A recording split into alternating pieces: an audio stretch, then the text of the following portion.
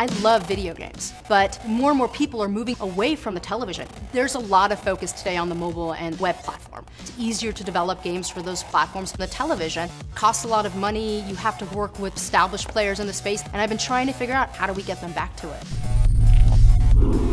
OUYA is a new game console for the television that's built on Android, open source technology. It's an inexpensive game console for gamers. All the games are free to try. Anybody that wants to develop a game for a television, we allow them the ability to do this. I've been a part of the game industry for a really long time. In the early days of gaming, you could take your Apple IIe, write your own programming, and take your game to market. The console business as it is today is completely closed to the independent developer. The process overhead for console development is really just too much for us. There's a lot of hurdles for developers to get games onto the television. Developing is extremely expensive. I love the television and I want those games on the television.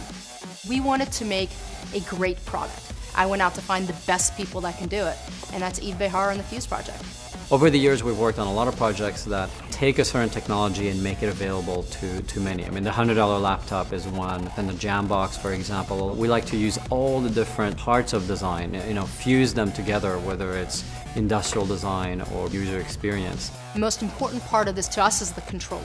We really focus a lot on what gamers are looking for. Precise controls, tactility, right sizing. What makes OUYA different and gives it the potential of changing the gaming environment is you're able to build things right from the start. You don't have to pay outrageous amounts of money for a dev kit. You don't have to have a lot of credentials, just good ideas. The more we have something like this open console that can break that, it's going to open it up for a new business segment for the independent developers. Since it's Android based, we have a great 3D port of Cannibal that's on Android already. That would be really fun to see up on the TV. We have a prototype and it works. We'll have all the game genres you love. Shooters, platformers, sports, and RPGs. We'll have games from major game publishers and indies too. We'll have a full store of games, all free to play. Minecraft is going to be on it, and Twitch TV, so you can watch StarCraft and League of Legends.